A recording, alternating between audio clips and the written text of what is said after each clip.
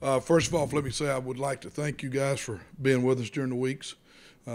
It's we get through it and try to find a way to win the game. Last week we said get 8, 7, and 1, and that's what we got a chance to do. With that, I'll take your questions.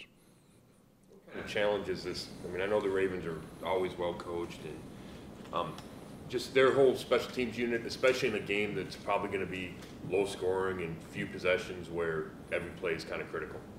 Well, I think I've known John for years, gone against him when we were both in college. Know Jerry from the league. You're going to get physicality. We're going to try to do the same thing. You hope to keep the field position battle in our favor, be it kickoff coverage or punt coverage and all those scenarios. We were very fortunate last time. We had a blocked field goal that kind of set us up and took us out of a bad situation there. So, you got to look for those types of opportunities. You can't press the issue because, again, it's kind of one of those deals where the physicality of the game is going to dictate a lot of the matchups and things like that you really can't control from a standpoint of schematics. You just got to hope that you play your gaps right and play your edges and pretty much like you do on offense and defense, just kind of keep battling. You saw the Dwayne Harris touchdown on Monday Night Football, but apparently it was you picked it up because it was part of a rule where you can, even if you fumble it after the other team tries to down it, you no penalty. Mm-hmm. How smart of a play is that, and how rare of a situation is that? Well, I think it's probably the longest one in the history that I've ever seen. I've had quite a few scenarios. A lot of people don't know the rule. And so we always kind of practice it, always talk about it. Obviously, in those scenarios, we show those types of plays. Typical veteran move that Dwayne did. The biggest thing, and we were a part of it in Arizona with Justin Bethel through the years, you got to gain possession. You want to tip the ball back and keep it from going to the end zone and all that. But there's other factors involved. The box has to get down there, and they have to become the tackler because the gunner's focusing in on the tip back and stopping the ball from going in the end zone. And that's what makes the punt game in pro football. It's not like that in college. That's what makes our game so great with those types of scenarios because it's a thinking man's game on your feet. And I thought it was great, and I'd love to teach off of it because run your antennas up on something like that. What is it about Justin Tucker that has made him so good and so consistent? I think for the most part he was a guy that when he came out of Texas a few years back, we all looked at him. He was, there was a lot of kickers coming out consistently down there that were perennial backups and maybe shared reps or something as a senior. But I think his work ethic's probably pretty good. I don't really know Justin that well because I never gave him a workout or anything back in those days. But I'm sure he has tremendous work ethic. He's got for a guy that's not very big, he's got an extremely strong leg.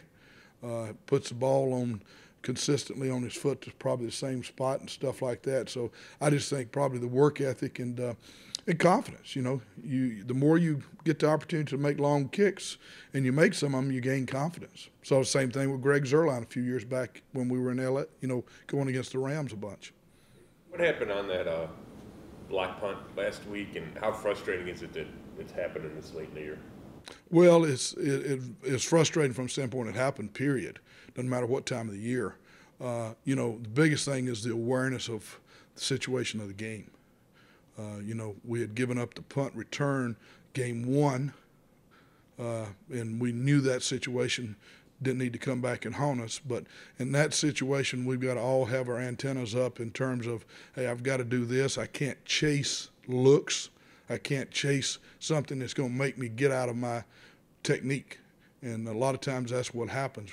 You might see something on film that you think a guy's going to do something a certain way, but in the heat of the moment, he might go and react a different way. So you kind of got to just put it in concepts of, I've got to do my job vertically, and then I've got to do my job exploding out in terms of the protection part of it. But, never want to happen. But unfortunately, when it did happen, my thought was immediately to get it corrected on the sideline from what we saw on the pictures, because we were in a situation where the same play was going to happen again from the standpoint of we were going to go out there and play hands again. We might potentially have to punt the football again. So you don't think about it in And the negative is, like I told the players on the first slide for Wednesday, sideline conversations are not for blame. We're not blaming. We're trying to correct, trying to move on because of the situation of the game is going to repeat itself if we don't. And they accepted that. What about the fake early in the game? In hindsight, I probably should have kept a bigger personnel out there on the inside. I had always played with that. So I'll look at myself in that right off the bat and say it would have been better to have had a bigger body on the inside on the guard. But when I called that play and sent it in, it's all eyes on what's going on. And teams will give it away.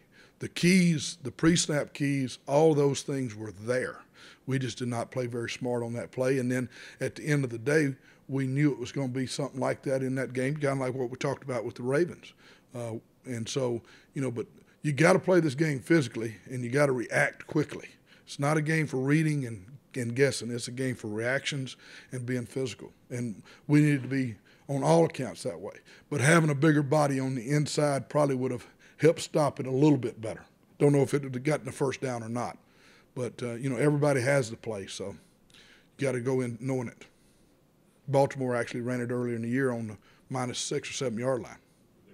Yeah, got an offsides penalty, I think, on the play. How does it help you to have a head coach that's worked your job before? Well, shoot, the good thing about having Greg is he understands the mechanics of kicking and punting as well as he does. And that's what, when I got started in special teams years ago by Coach Bryan at Alabama, we were always good in special teams. And as a young coach, I started there with him and then proceeded on in college. Not a lot of guys know about coaching kickers and punters and the nuances of what their mindset is. Greg understands those things, and he's been good in that respect. Everything about since we changed has been positive for me and the players. Because now we can get through practice without any distractions and without any kind of situation where, a guy might come off the field not knowing what's going on. Greg's been great about that. And, hey, that's what happened. That's the key in Baltimore, right? Jerry and John together. So I think it's great when the head coach knows something about special teams. So I appreciate Greg from that standpoint. He's allowed me to be able to do my job. When it comes to a young kicker like Greg, we've seen him do pretty well with field goals. He struggled a little bit with extra points. Is there a mindset there coming from college where it's shorter to the NFL, even though it's like a 33-yard field goal? Is the mindset different because it's still an extra point? Gosh, you'd hope they'd see those crossbars are further away, right? I think, and it was a great article today. I only actually saw it because a former kicker sent it to me in the USA Today about the struggles of the extra point. It's a worthy read. I think the extra point deal, from what I've gathered in my research and been in this league since they changed it, it's all about the process. We did something last week that Greg knows he can't do on that. And, that aided in it being wide right, because it hit the goalpost. So you can't deviate from your process. It's a field goal. It's not an extra point anymore. It's 33 yards. Where you spot it is your choice. That's the only difference in a field goal. The offense would have to put it on the left hash if you wanted it on the left hash or the right hash. Extra point, you get the choice.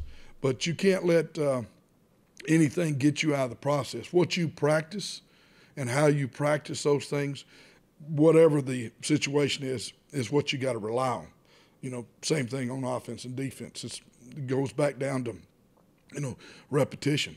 And, hopefully he can continue to grow. It was good to see him come back and hit the field goals after that because, again, I've said it before, a guy that's going to make it in this league is a kicker that's going to be able to bounce back and not miss 2 in a row. And that's what you got to understand with those guys. That's what they've got to understand about themselves is they cannot miss 2 in a row.